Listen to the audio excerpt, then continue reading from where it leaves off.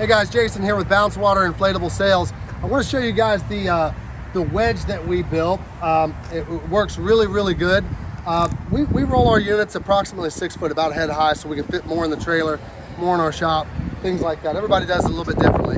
But you know, when we get to the heavy units, especially if we're out by ourselves, if the longer you roll it, the taller you roll it, the harder it is to get up on its end because you got more volume, more mass to get over to stand up.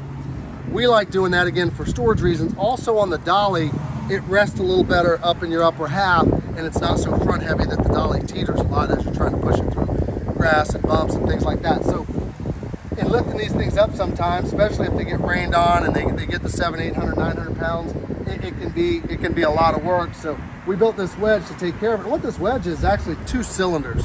So what would happen is if you were in the field, you would bring this wedge out and lay it open like this, and you'll see the center of the 2 cylinders is going to be right here. And then you would roll your piece, which you would be here, you'd lay that out, and just roll your piece right to the center of the cylinders where it's about, you know, midway up right here. And you're going to see that when we lay this down as if it's laying down.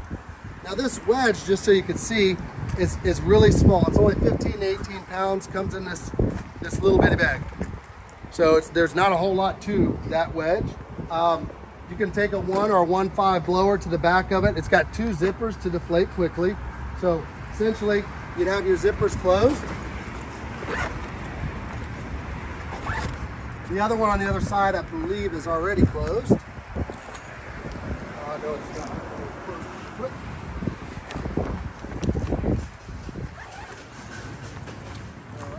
And then, you know, if you would have rolled it, of course, to here, because it'd be laying on the ground at the delivery.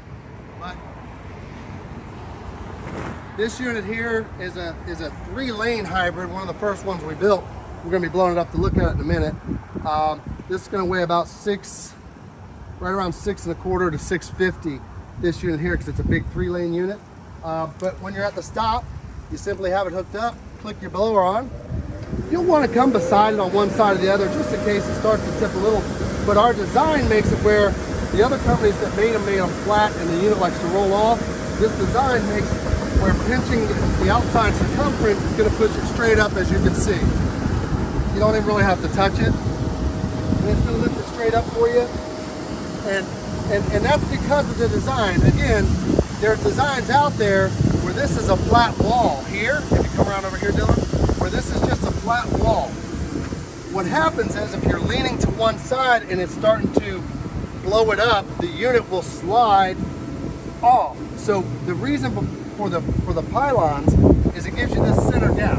So if you line the unit up somewhat in this center gap, the outside pylons are going to blow up first, smushing towards the unit and lifting it directly straight up, as you just seen.